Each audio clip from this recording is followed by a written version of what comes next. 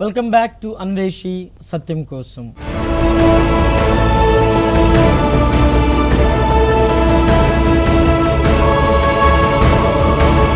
చెప్పండి మాస్టర్.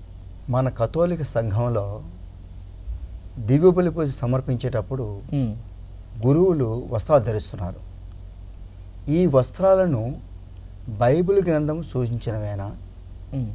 చక్కటి ప్రశ్న మాస్టర్ గారిని. ఎందుకంటే చాలామంది బయట కూడా చాలామంది అనేక మంది అడుగుతారు, ఈ వస్త్రాలు ఎందుకు, వస్త్రం లేకోకుండా పూజ వాళ్ళు చేయకూడదా, రకరకాల వస్త్రాలు ఎందుకు గురువే ధరిస్తాడు అనేటటువంటిది అడుగుతారు. అయితే వస్త్రం ఎప్పుడైతే యావే ప్రభు మోషే ద్వారా అహరోను కుమారులను వాళ్ళ ద్వారా వాళ్ళకు సహాయం చేయటానికి లేవీలను ప్రభు ఎన్నుకొని మరి వాళ్ళను యాజక వర్గంగా ప్రకటించాడు.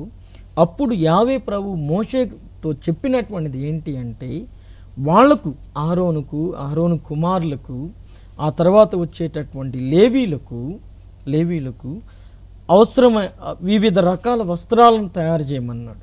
ఎందుకంటే ఆ వస్త్రం అనేటటువంటిది ఆ వృత్తికి ఔన్నత్యాన్ని తీసుకుని వస్తుంది. కాబట్టి ఆ వస్త్రాలు రకరకాల వస్త్రాలు చేయమన్నాడు. ఒకసారి వాక్యం చదువుదాం. నిర్గమాకాండము 28వ అధ్యాయం 2వ వచనం మరి 5వ వచనం ఒకసారి చదువుమా. నీ సోదరుడు అహరోనుకు పవిత్ర వస్త్రములు తయారు చేయింపుము. చూడండి, నీ సోదరుడు అహరోనుకు పవిత్ర వస్త్రములు తయారు చేపేయండి. ఎందుకంటే అహరోను యాజకుడిగా పనిచేయబోతున్నాడు. అహరోను కుమారులు యాజకులుగా దేవునికి బలి అర్పించబోతూ ఉన్నారు. కాబట్టి ఆ బలిని అర్పించేటటువంటి వారికి పవిత్ర వస్త్రాలు అనేటటువంటివి ఉండాలి. సపరేట్గా ప్రత్యేకంగా వస్త్రాలు అనేటటువంటివి ఉండాలి. సో ఎందుకంటే ఆ రోజు బలి అనేటటువంటిది రకరకాలు ఉన్నాయి. ధాన్య బలి, దహన బలి, పాప పరిహార బలి, కృతజ్ఞత బలి, ఇట్లా చాలా బలులు ఉన్నాయి. ఒక్కొక్క బలి అర్పించేటప్పుడు ఒక్కొక్క వస్త్రం ధరించాలి అని చెప్పి ప్రభు మోషే ద్వారా అహరోనుకు తన కుమారులకు సూచించాడు. కాబట్టి 5వ వచనంలో అక్కడ ఆ వస్త్రాలు తయారు చేయటానికి కూడా ప్రభు ఒక వ్యక్తికి ఆ వస్త్రాలు తయారు చేయటానికి కావాల్సిన జ్ఞానాన్ని నేనే ఇస్తున్నాను, ఫలానా వ్యక్తికి ఆ వ్యక్తి దగ్గర వివిధ రకాల వస్త్రాలు తయారు చేయండి అని యావే ప్రభు మరి మోషేతో చెప్తున్న మాటలు మనం వాళ్ళకి ఇస్తున్నాం. 4-5 వచనాలు చదువు అదే అధ్యాయంలో నిర్గమాకాండము 28వ అధ్యాయం 4-5 వచనాలు.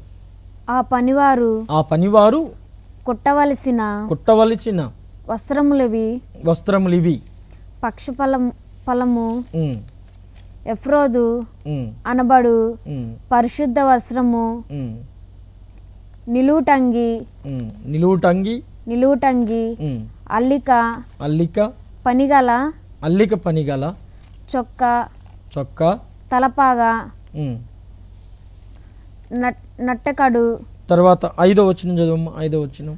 పనివారు బంగారమును నీలము గోధుమ ఎరుపు రంగు గల ఉన్నని పేనిన దారమును వాడుదురు. అంటే వివిధ రకాలు గోధుమ అంటున్నారు, తర్వాత బంగారం అంటున్నారు, నీలం అంటున్నారు, ఎరుపు అంటున్నారు. ఇప్పుడు మనం కూడా పూజా బలిలో బంగారపు వస్త్రాన్ని ఉపయోగిస్తాం.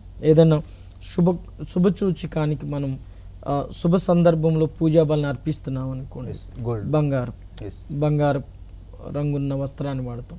అదేవిధంగా ఏదన్నా వేద సాక్షి మరణాన్ని కొనియాడుతూ పూజా బలి అర్పిస్తున్నాం అనుకోండి, ఎరుపు రంగు వాడుతాం. ఎందుకంటే ఎరుపు అనేది రక్తాన్ని సూచిస్తుంది.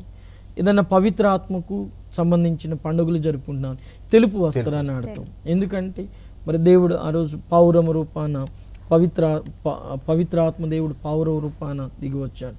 పౌరం అంటే తెలుపు రంగులో ఉంటుంది కాబట్టి తెలుపు వస్త్రం. అట్లా మనం అదే ఏదైనా విచారం సమయంలో ఉన్నాం అనుకోండి, ఓదా నీల రంగు వాడతాం మరణం పూజ చేయటానికి. అట్లా సో ఈ ఎందుకు అంటే ఒక్కొక్క రంగు ఒక్కొక్క సందర్భాన్ని సూచిస్తుంది.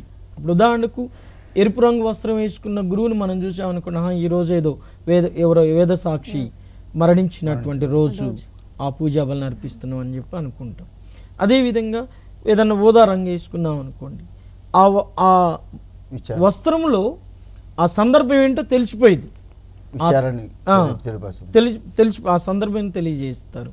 అంతేకాకుండా మనం ఆ వస్త్రాలను బట్టి ఆ వస్త్రం అనేటటువంటిది మన పనికి గుర్తు.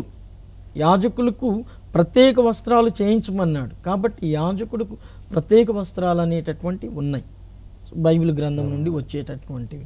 ఇంకా దీని ఎన్నుకున్నటువంటి చరిత్ర ఉంది.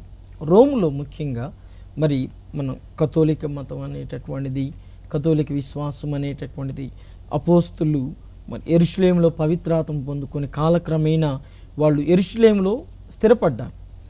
యెరూషలేముని రోముని కేంద్రంగా చేసుకొని యెరూషలేము నుండి రోమ్కి వెళ్ళారు. రోముని కేంద్రంగా చేసుకొని ప్రపంచ నలుమూలలో కూడా సువార్తను వ్యాపింపజేశారు. RCM అంటున్నాం.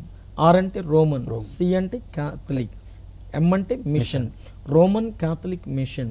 క్రీస్తు సువార్తను రోమన్ క్యాథలిక్ మిషన్ అని చెప్పి ఎందుకు అన్నారు అంటే రోముని కేంద్రంగా చేసుకొని, క్యాథలిక్ అంటే ప్రపంచ నలుమూలలో కూడా మిషన్ సువార్తను వ్యాపింపజేశారు. సో R అంటే రోముని కేంద్రంగా చేసుకొని, C అంటే క్యాథలిక్ ప్రపంచ నలుమూల అంటే యూనివర్స్, ప్రపంచ M అంటే మిషన్ సువార్తను వ్యాపింపజేశారు. సో ఎప్పుడైతే వాళ్ళు రోముని కేంద్రంగా చేసుకున్నారో ఆనాటి ఆ రోములో ఉన్నటువంటి రాజులు చాలామంది మరి వివిధ వస్త్రాలను ధరించేవాళ్ళు, డిగ్నిఫైడ్గా హుందాగా ఆ వస్త్రాల్లో ఉండేవాళ్ళు అన్నమాట, గుర్తింపు. సో అదే దీన్ని ఆనాడు ఉన్నటువంటి అపోస్తులు వాళ్ళ తర్వాత వాళ్ళ స్థానంలో మరి గురువులుగా ఎన్నిక చేయబడినటువంటి వాళ్ళు ఈ వస్త్రాలని ఇట్లు బైబిల్ గ్రంథం నుండి అటు రోము సామ్రాజ్యపు రాజుల నుండి స్వీకరించినటువంటి ఈ ఆచారాన్ని ఆచరిస్తూ వచ్చారు. అదే ఇప్పుడు ఈనాడు మనం కూడా ఆచరిస్తూ ఉన్నాం. అయితే పూజ వస్త్రం అనేటటువంటిది ఉండటం చాలా ముఖ్యం. అందుకే పూజ వస్త్రం లేకోకుండా పూజ మనం చేయలేము. పూజ ఉండాలి తప్పనిసరి. ఇప్పుడు ఉదాహరణ ఒక లాయర్ కోట్ ఉండాలి, కోట్ ఉంటేనే లాయర్గా గుర్తింపబడతాడు. ఒక డాక్టర్ చెతస్కోప్ ఉండాలి, ఉంటేనే ఆ చెతస్కోప్ అనేటటువంటిది మెడలో ఉంటేనే డాక్టర్గా గుర్తించబడతాడు, సూచించబడతాడు. అంటే ఆ వస్త్రం వృత్తిని తెలియజేస్తుంది అనమాట. సో అట్లా వస్త్రం అనేటటువంటిది ముఖ్యం. ఇంకా అట్లా బైబిల్ గ్రంథంలో పూజ వస్త్రాలు అనేటటువంటి మనకు కనిపిస్తూ ఉన్నాయి. దివ్యబలి పూజ సమర్పించడానికి కొన్ని చోట్ల 100 రూపాయలు, 50 రూపాయలు, 70 రూపాయలు అని గురువులకి సమర్పిస్తున్నాం కదా. అది ఆ రోజుల్లో అపోస్తులకి మీకు ఉచితంగా ఇవ్వబడింది, ఉచితంగా పొందండి అని బైబిల్ గ్రంథంలో ఉచితంగా ఇవ్వబడింది, మీరు కూడా ఉచితంగానే ఇవ్వండి అనేది బైబిల్ గ్రంథంలో రాయబడి ఉంది కదా. అలా డబ్బు ఇవ్వకోకుండా పూజని సమర్పించలేమా? గుడ్, చక్కటి ప్రశ్న. బహుశా ఈ కార్యక్రమాన్ని చూస్తున్నటువంటి మీలో కూడా ఈ సందేహం కొన్నిసార్లు కలిగి ఉండవచ్చు. డబ్బులు అనేటటువంటివి పూజకి ఇచ్చేటటువంటివి కాదు. డబ్బులు లేకుండా కూడా పూజ అర్పించవచ్చు. చాలామంది గురువులు పూజ అర్పించేటప్పుడు డబ్బులు తీసుకోకుండానే పూజలు అర్పించేటటువంటి వాళ్ళు ఉన్నారు. అయితే మీరు ఇచ్చేటటువంటి పూజకు మీరు ఇచ్చేటటువంటి 100 రూపాయలు కానీ, 50 రూపాయలు కానీ, 70 రూపాయలు కానీ, ఇంకేదైనా కానీ it is not a payment, it is not a payment to the mass. అర్థమైందా మాస్టర్ గారు?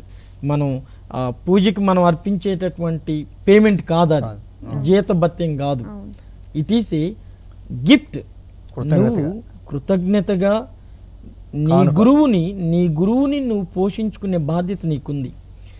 నీ కోసం, నీ కుటుంబం కోసం దివ్య పూజాబలిని అర్పించి ప్రార్థన చేస్తున్నాడు కాబట్టి కృతజ్ఞతతోటి ఆ గురు పోషణ కొరకై నువ్వు ఇచ్చేటటువంటి కానుక. అర్థమైందా? సో మనం it is not a payment and it is not compulsory. Compulsory ఇవ్వాలని కూడా ఏం కాదు. ఫాదర్ మాకు పలానా తలంపు ఉంది, పలానా అవసరం కోసం ప్రార్థన చేయండి అంటే గురువు చేస్తాడు. డబ్బులేం డిమాండ్ చేయరు. డిమాండ్ ఇంత అని చెప్పి డిమాండ్ ఏం చేయరు. డిమాండ్ చేయకూడదు. కానీ ఒక విషయాన్ని మనం గుర్తెరగా, దావీదు మహారాజు ఒక మాట అంటాడు, నేను దేవుని యొక్క బలిని ఉచితంగా పొందేవాడిని కాదు, నేను కానుక చెల్లించే దేవుని యొక్క అనుగ్రహాలను పొందుతాను అని చెప్పి అంటాడు. ఒక మాట చదువుదాం. 2వ సమూయేలు గ్రంథం 24వ అధ్యాయం 24వ వచనం. దావీదు ఓయి పొలమును వెల ఇచ్చి పుచ్చుకొందును నేను డబ్బు చెల్లింపలేని. చూడండి, నేను డబ్బు చెల్లింపలేని దహన బలిని యావేకు సమర్పించువాడును కాను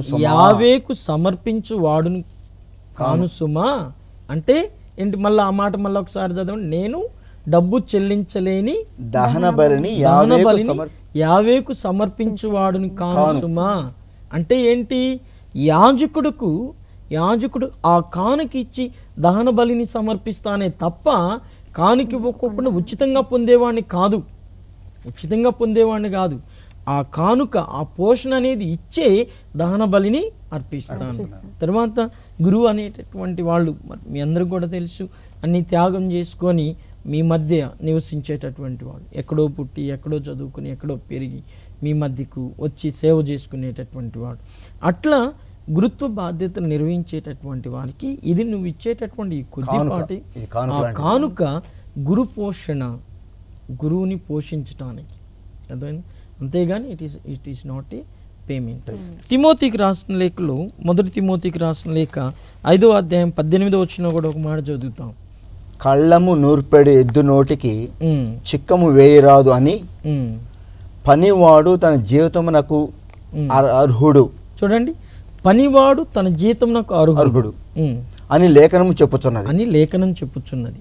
పనివాడు తన జీతానికి అర్హుడు అంటే నీ కుటుంబం కొరకు గురువు పనిచేస్తున్నాడు కాబట్టి ఆ కానుక తీసుకునేటటువంటి హక్కు గురువుకున్నది.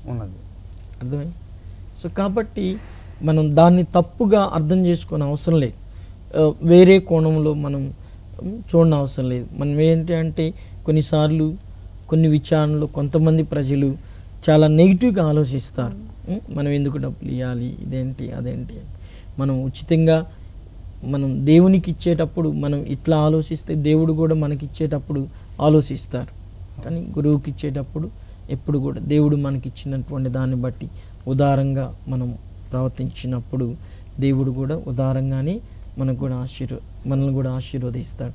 ఒక మాట అన్నారు యేసు ప్రభు, అపోస్తుల్ని మరి గ్రామాలకు పంపిస్తూ త్రాగటానికి మీకు చెంబడి మంచినీళ్ళు ఇచ్చినా వాళ్ళు తిరిగి పరలోక బహుమానాన్ని పొందుకుంటారు అన్నారు. కాబట్టి మనం ఇచ్చేటటువంటి దాని మీదే మనం పొందుకునేది ఆధారపడి ఉంటుంది. మరి మన తిరుసభ దివ్యబలి పూజ సమర్పిస్తూ ఉంది. మనమేమో దివ్యబలి పూజ అంటున్నాం.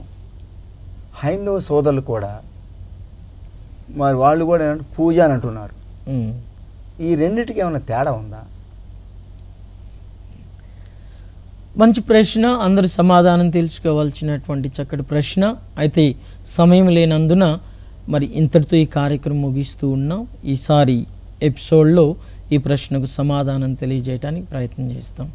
సో ఈరోజు దివ్యవాణి టీవీకి మరి మా మధ్యకు వచ్చినందుకు మీకు బాలసమాష్ గారికి, అదేవిధంగా అమూల్య మీకు కూడా హృదయపూర్వక వందనాలు తెలియజేస్తూ ఉన్నాను. దివ్యవాణి టీవీ తరపున దేవుడు మిమ్మల్ని ఆశీర్వదించాలని ప్రార్థిస్తూ ఉన్నాను. So thank you very much. Thank you. ప్రేక్షకులు గమనించండి, తెలియజేసినటువంటి సమాధానములు ఎవరికైనా అభ్యంతరాలు ఉన్నట్లయితే ఫోన్ కాల్ ద్వారా కానివ్వండి లేదా ఉత్తరం ద్వారా కానివ్వండి మీ అభ్యంతరాలను తెలియజేయవలసిందిగా కోరుచూ ఉన్నాను. ఇక మీ విశ్వాస జీవితంలో ఇంక ఇవేగాక ఎటువంటి సందేహం ఉన్నా కానీ వాటిని ఉత్తరాల ద్వారా తెలియజేసినట్లయితే ఇదే అన్వేషి సత్యం కోసం అని ఈ కార్యక్రమంలో వాటి సమాధానాలు తెలియజేస్తూ మీ విశ్వాస ఎదుగుదలలో తోడ్పడటానికి చిన్న ప్రయత్నం చేస్తాను. సో మీ అందరినీ దేవుడు బహుగా ఆశీర్వదించి ఆయన రెక్కల మాటను కాచి కాపాడుదురుగాక. ఆమేన్.